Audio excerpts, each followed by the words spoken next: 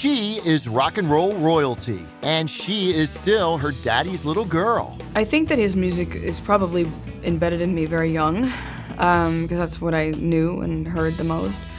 But I have to say though, and I'm a huge admirer and love all of his music, but this record, I wasn't trying in any way to sound like him specifically. There's only one place Lisa Marie Presley would go to make her new record, Storm and Grace. Memphis, of course, in the iconic Sun Studio, just blocks away from where she grew up, Graceland. A few times a year I'm here, as much as I can.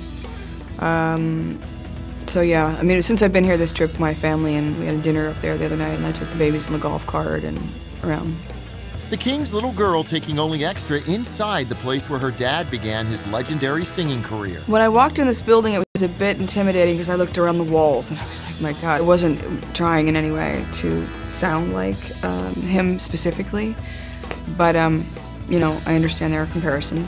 But, you know, he's always influenced, you know, it's just in my genetic code that he's going to, you know, definitely be influencing me and how I hear and think musically. I'm really proud of this record, so I don't have any expectations for it.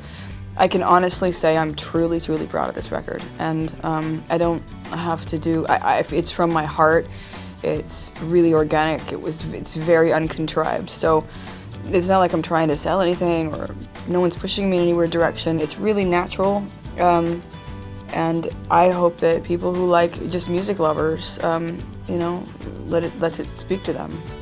I could only hope that he would be proud, that he would like it.